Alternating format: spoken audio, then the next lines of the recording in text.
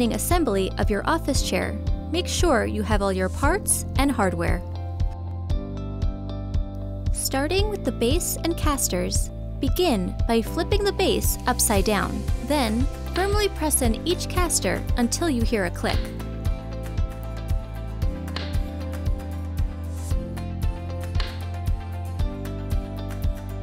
Flip the base to the upright position. Next, you'll be working with the gas lift and cover. Firmly insert the gas lift into the base. Then, place the cover over the gas lift. Next, locate your seat cushion.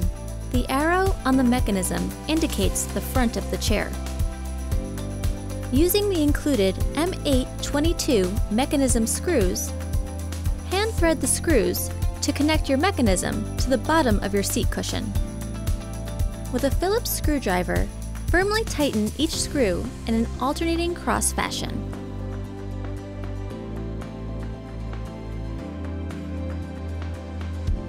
Next, we will attach the armrest. Your arms are labeled right and left. Align the screw holes on the armrest with the seat cushion screw holes.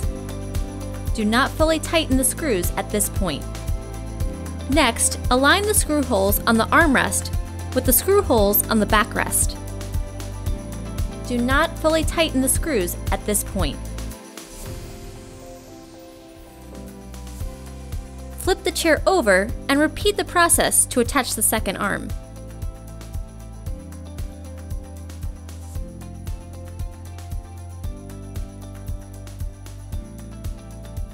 Now, firmly tighten all your screws gradually in an alternating pattern.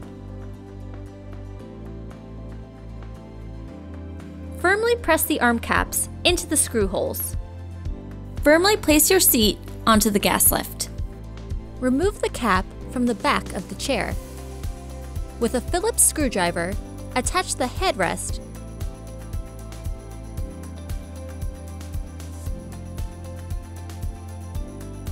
Place the cover over the screws, as shown here. Your final step of assembly is to sit on your new chair to firmly engage the mechanism onto the gas lift. You're now ready to enjoy your new office chair.